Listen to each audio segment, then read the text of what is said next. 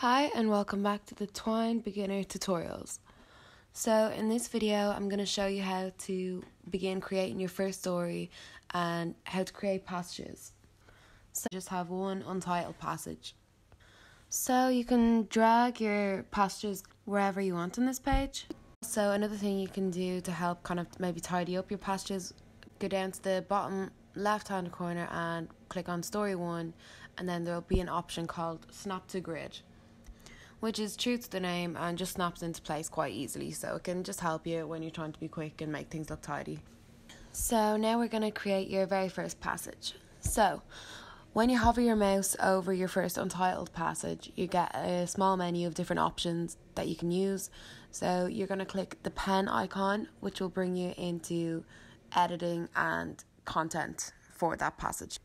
So you're going to get text already in this box, so you just delete the text, and then you just type what you'd like the opening of your story to be. So for now I'm just going to type hello, welcome to this story, and then up the top is just the name of the passage. So I'm just going to get rid of the untitled and type in beginning. So the beginning page now is page 1 of our story, and obviously we would like our story to continue on to the next page. For each page, if you want to go on to another passage, you basically create a button that comes up on the first page. When clicked, will link you to the next page, and type in the first option. So say if I want the button on my first page to be continue. So I'm going to type in continue, then I'm going to X out of that. So now I'm back here and I can see the content. So to see what this looks like as your story, you're going to come down to the bottom right hand side of the page and press play. So that's loading now. So there you are. It's just a black page with white simple font. And when you hover your mouse over continue, nothing happens. So clearly we didn't manage to make a button when we wrote out continue. So I'm going to exit out of that page and I'm going to double click the first passage to get back to edit this. So when you want to create a button, the code that you have to use is 2 squared brackets on either side of the button. So the text of the button, So you do 2 square on the first side and 2 square on the second side, and then they should come up blue. And let's see what it looks like now. I'm going to exit out. And then there it is. So you can see the second passage and you can see the link from the first passage to the second passage. And then you can move that wherever you want. When I go and press play this time, continue is blue and it gives you the option to click it. And when you click it, it brings you to another page. Obviously the other page is empty right now, but once we fill that in, that's the continue page. So I'm just going to show you another one. I'm going to click on continue and I'm just going to write keep going ?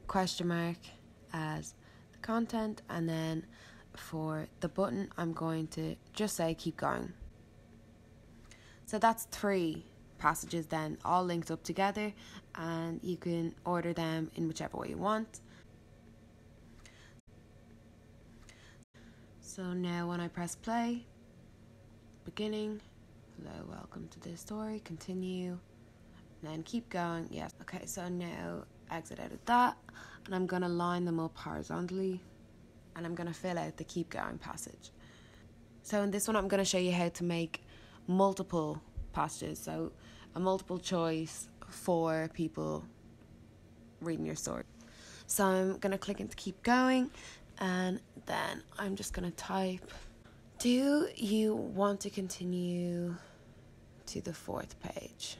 And then ? And then I'm going to do 2 options. So make sure you do the square brackets either side, 2 of them, yes. And then the same with the no, 2 brackets, no. And the 2 brackets.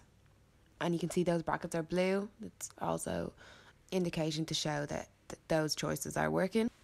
And now when you exit out of that, you can see that there's now 2 passages linked up to the keep going passage. So the yes and the no passage are both linked up. So that's the multiple choice they're showing.